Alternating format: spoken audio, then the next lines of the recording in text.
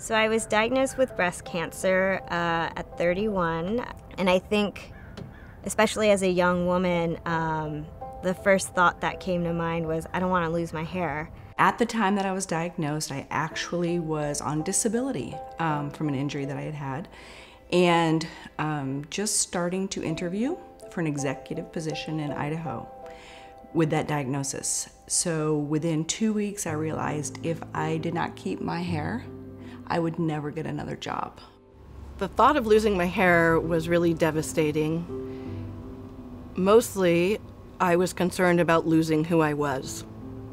I was prepared to lose parts of my body due to cancer and understood that the side effects would be very difficult, but this was one that I did not want to have happen. With scalp cooling, what I find is that, when a person is told that they're going to lose their hair, it's not only their hair that they're going to lose. They're going to lose their privacy, they're going to lose control of the situation, they're going to lose their sense of identity, and they're even going to lose a sense of well-being because they're going to look in the mirror and they're not going to see themselves.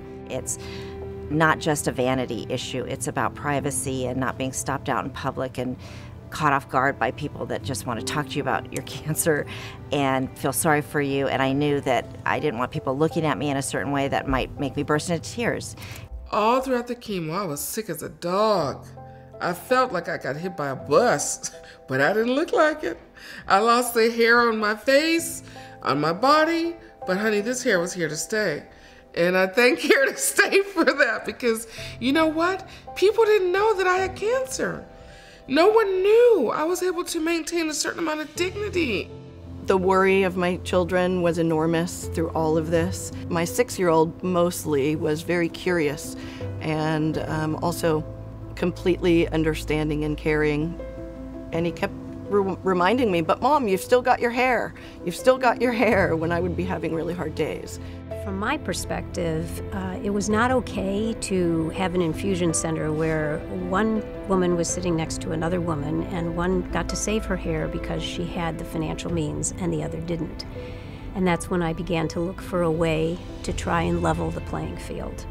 The financial aid for us was a huge blessing and something that we wouldn't have been able to probably do without. So it was a key thing in our lives and made a big difference on our wedding day. The fact that they're a resource and they're financing this new development to keep your hair is huge, but the fact that they're there for you as a support system. And the first question is, how are you doing? How are you handling this?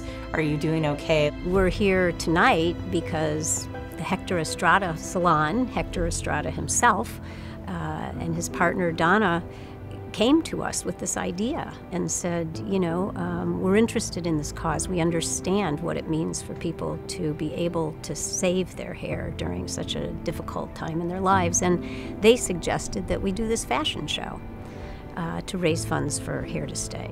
The reason I chose like Here to Stay because hair is very important for people, and especially when they're going through to chemo.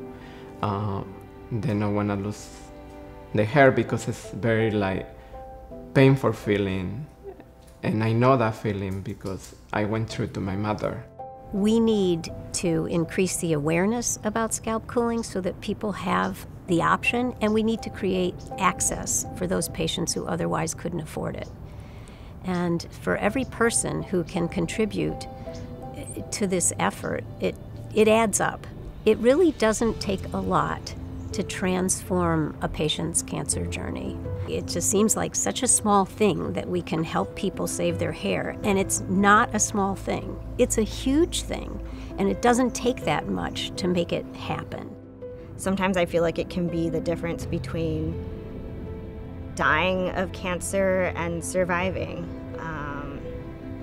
And I'm definitely still here because I got to keep my hair.